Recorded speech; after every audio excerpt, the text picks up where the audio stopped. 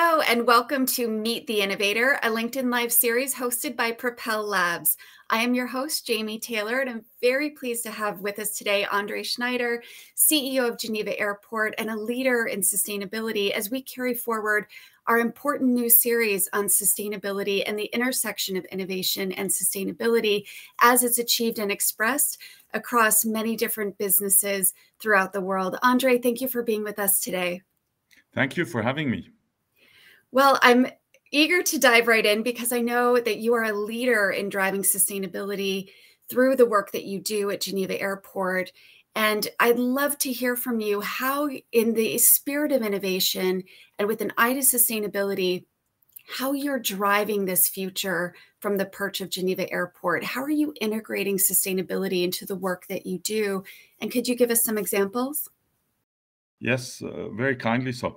First of all, I wouldn't call myself a leader, but we try to do our best. So we at least aspire to become leaders. But now to your question, I think it's crucial that you make sustainable development at the center of your strategy. It cannot be an element beyond what you do. So what we've done is when we defined our strategic objectives when I started here, we actually put sustainable development at the center. And we made rules that we would check every project we do, every development we do against those criteria, which are, amongst others, also sustainable development. So it has to become almost a second nature. It has to become integrated part.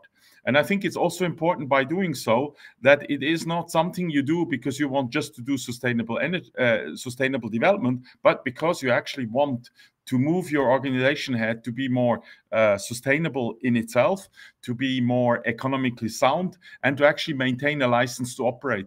Because I think more and more businesses are confronted by the fact that their stakeholders around them have specific expectations, and if you don't fulfill them, you might actually lose over time your license to operate. So when you set that one, I think it's very important. And the second thing is really you have to think ahead. You have to set long-term plans. I mean, we did actually define how we get to a net zero here. And we really started by first listing up what are our emissions, what are, where do they come from, and what could be plans to actually reduce them, and then actually put them into place.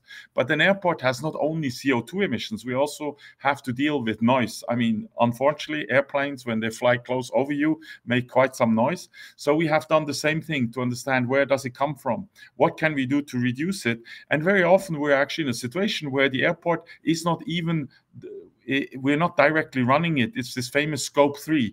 It's our users. So you have to start to think about how can you actually insight your users, be it passengers or airlines, to actually do the right things. And so we have financial incentives, we have behavioral incentives. We're really working that somewhere this becomes all central to what you do. It's important that we believe it's important that we maintain aviation because we're living in a globally connected world and we don't want just to stop being connected, don't see our families. I mean, we're living here in a very cosmopolitan city where there are lots of people from different places of the world. They want to go home, see their families. They want to go and see other people. We have international organizations here and so on. So in order to maintain that, we really have to holistically look all the sites where we touch actually on things which we have to improve to be in sustainable development, think about what can we fix when, and then actually go backwards and define the plans, how we implement them, and then actually define the rules. And when we can't directly control it ourselves, it will be to define incentives. How can I get someone else to do something I want him to do in a positive way? Naturally, sometimes we will also have to use a little bit more the stick side, but we prefer to work more on the carrot side. So the first real important advice is you have to make that one a central part of your thinking. It's not just we also have to be sustainable. It's the center of our strategy is to be sustainable, and that will be somewhere our license to operate and our vector how we continue to develop our endeavors. It's incredibly powerful, André. I'm especially moved by first the humility that really marks your approach to all of this. I mean, first recognizing that leadership is its own sort of aspiration for Genève Airport and for your work personally. And with that same spirit of humility, taking an inventory of where you are and with respect to your goals and relative to the aspirations that you and your stakeholders have, including users, and understanding their primary goals against the central goal of, and longer term goal of sustainability, and how you've talked about inventorying where you are, considering new rules and new incentives to really drive your work towards an end goal. I mean, it's incredibly impressive. And one thing that struck me in the context of what you just described was your attention to stakeholders. You mentioned users, for example, those that have this primary and immediate objective to get home to see their families, for example. What about the other stakeholders in your environment, and how are you engaging them in this central work and in the context of your central goal towards sustainability? How are you potentially placing new incentives for suppliers, for example? How are you meeting stakeholder expectations and potentially helping them to meet your own expectations with respect to sustainability? I think we have to separate a little bit between, I mean, we have three groups. We have those who need us to do what they want to do. This might be passengers, this might be airlines. There is an own set of rules. I mean, we can't automatically convince them, but we can entice them in a positive way. Then we have everyone who is working with us. There we can play a little bit more the master of ceremony role, saying we set rules. To just take an example, one of our objectives to actually get to net zero is that we want to have all the vehicles on the tarmac being electric.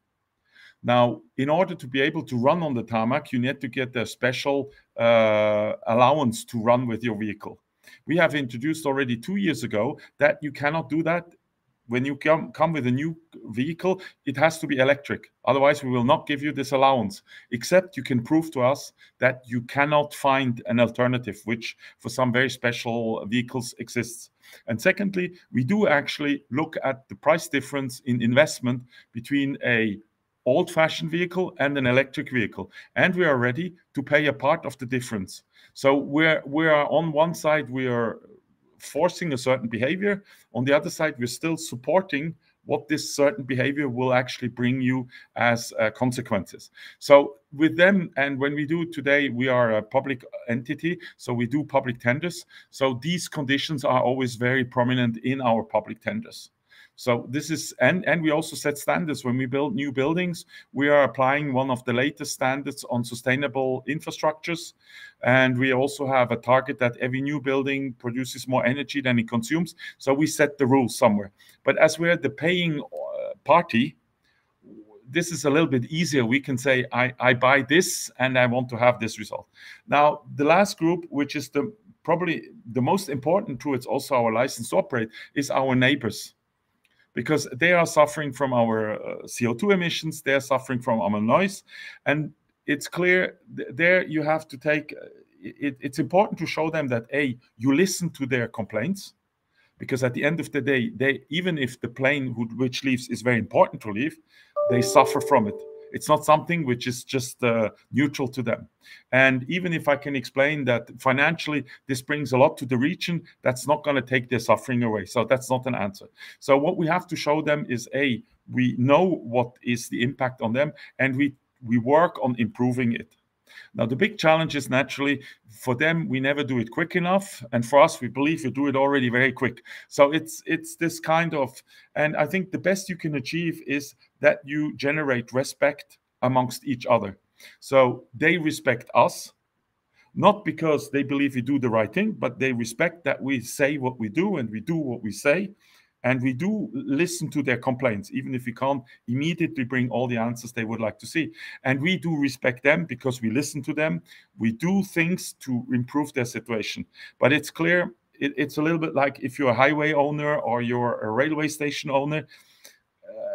Unfortunately, when you're living close to such infrastructures, they are making noise, they're making emissions. It's not something you can take away. But I think there it's really important that you develop a feeling of respect, which allows at least to say, I might not agree with this person, but at least I do respect that he is not, he is taking me for real, and he's really working on improving the situation, even if I would have liked that it goes quicker. or I might have liked that they complain a little bit less. But that's the two parts.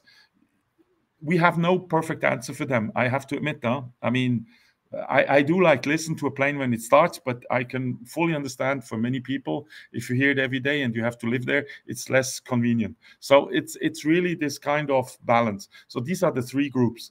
And I think we need to tend to all of them and try to show that we value them all at the right level, whilst maintaining this target to say, we do not want to stop being an airport, which might be some of the stakeholders' request, because we believe we're offering an important service. So we try to cater to all the needs in a way that maintains our license to operate, which maintains that we can run, and that at the same time we can also really show that we go in the right direction.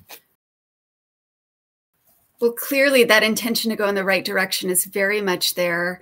And I think what's especially powerful about what you just described is that generation of respect. By generating respect among stakeholders, you can accelerate progress, even where it appears through the lens of every stakeholder potentially to be less than perfect. That you appreciate the different points of view, and that deep active listening and continuous listening to stakeholders, especially those potentially most affected by emissions and noise and so forth. There's something, I think, that can really inspire our audience in everything that you just described. In addition, of course, to that transparency, that stated commitment, conditions that are made clear to suppliers and so forth, that in of itself really sets a standard. And thinking about standard setting and thinking about our audience, there are many in our audience today who really dream of being in organizations that place sustainability at the very center of strategy. It's an aspiration. In many organizations, as you know, sustainability is somewhat on the margins or evolving towards the center, but not quite there. What advice would you have for those who are advocates in this space, those who are aspiring leaders, attempting to really work with their organizations to achieve what you've achieved so far in that intersection between sustainability and innovation? I think as a leader, you have to develop a vision which you can communicate, which actually creates buy-in of your teams. At the end of the day, they all want to do the right thing. No one will say, I want tomorrow go out and pollute more or destroy more of the earth or whatever else. And you have to be ready to balance a little bit between optimizing benefit versus investing into sustainability.